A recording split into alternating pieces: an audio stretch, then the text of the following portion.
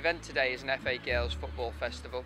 It's run by the National FA. Lincolnshire FA bid to have one hosted here this year. There's year 3 and 4 and year 5 and 6 primary schools that have come, and year 7 and 8, 9 and 10 secondary schools that have attended the afternoon.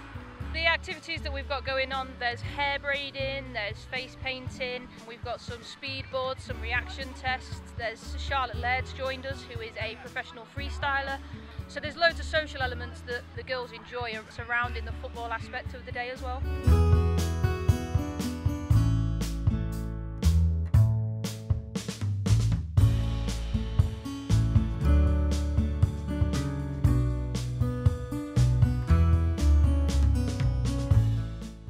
We've done refereeing, skills, goalkeeping, we did hairdressing.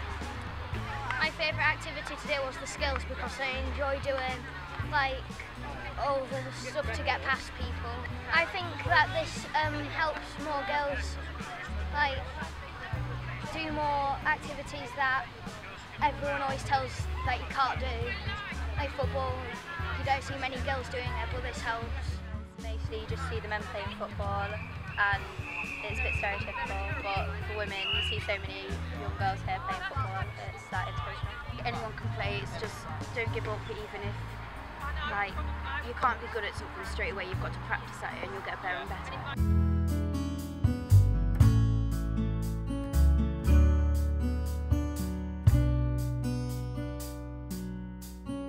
I think events like this is amazing to benefit girls' football and inspire them to get into football and learning about football and seeing a lot of other girls playing football, and we've also had some pro footballers here today that can inspire them and show them that you can actually earn a living out of playing football.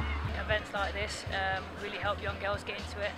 Obviously, I was speaking to a couple of the girls before, and to be honest, a lot of them were saying that it's not something they have done much before, but after today they've loved it. They want to sort of find a local team, and I think that's quite important and a good reason why there needs to be more of these events on, because it'll just increase participation.